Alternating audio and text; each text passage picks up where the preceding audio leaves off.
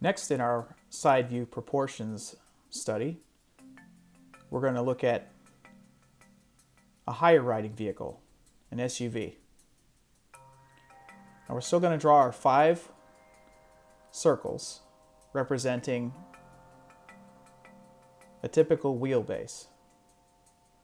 And whether you're drawing a larger vehicle or a smaller vehicle, that proportion is fairly constant, because larger vehicles typically have larger wheels and smaller vehicles typically have smaller wheels. We're going to draw our wheel centers. This time the rocker of the vehicle is going to be much closer to the wheel center relative to the ground. That gives us the ground clearance that an SUV typically has. Now, the rear overhang is typically much shorter than a sedan, so we may only use half a wheel diameter behind the rear wheel. And we're also going to give the front and rear of the vehicle a nice approach angle and a nice departure angle, and that helps it clear obstacles. We're going to draw our belt line, which is a little higher from the tops of the wheels versus a sedan. And this time we're going to align the A-pillar closer to the top of the front wheel versus the wheel center.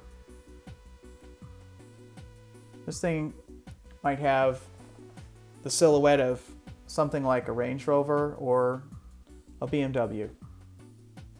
Fairly long hood, cabin to the rear. We're going to draw our character lines a little bit higher up in the body side. Gives the car a bit more of a lifted, more capable look. Drawing through the form, drawing through the wheels. And the rearmost part of the cabin is going to align with the rear part of the wheel. Now that's something that has a bit of flexibility in terms of developing the character of your design.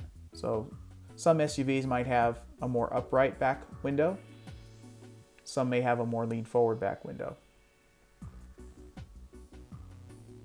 I'm going to draw our DLO, daylight opening.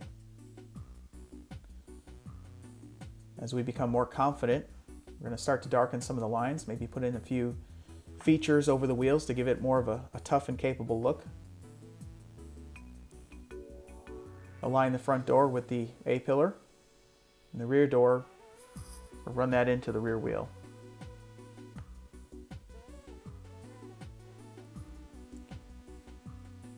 So that's the typical proportion of an SUV.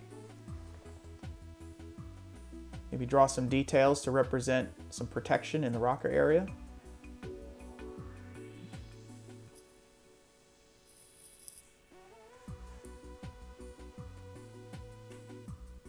And there you have it.